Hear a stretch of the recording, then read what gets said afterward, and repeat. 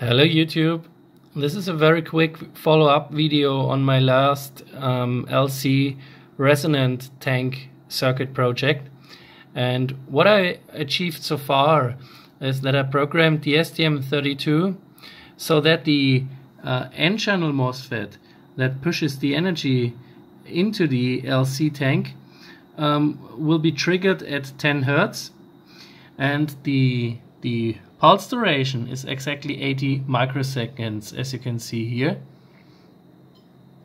And as you would have expected, this causes a oscillation, a resonance oscillation here, and of course the oscillation is damped. This is due to the fact that both the capacitor and the inductance are not ideal components, but real-world components that have losses inside. Basically, this means that they get warm to a certain extent, and yeah, this is how the oscillation looks like. I've just discovered one interesting point here, and if we take a closer look at the first relevant period here, we can see it refers to, let's say, roughly 1.9 kilohertz. And if we then go to the next one, like this, we can see that the period becomes a little shorter, which means that the frequency will be a little higher.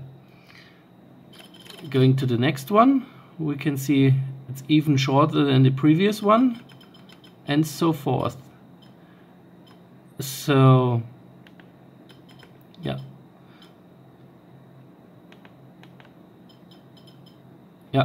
we can clearly see that this period is actually much shorter than the first one, and in my point of view, this is due to the fact that the capacity of this film capacitor is a function of the voltage of the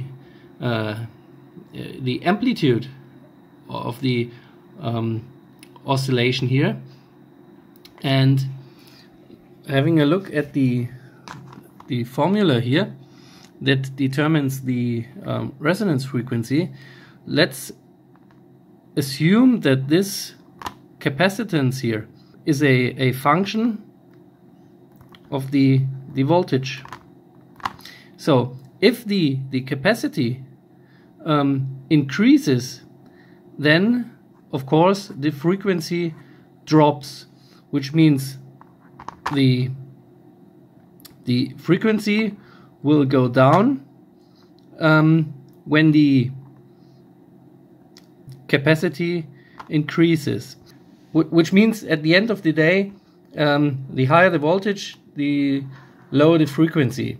And this could be one reason why this effect here happens, but honestly speaking, I'm not 100% sure.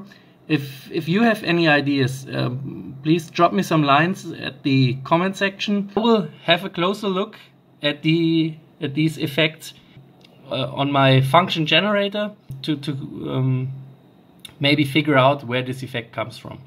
So this will be the next video. Until then, thanks for watching, and please let me know your comments. Thanks.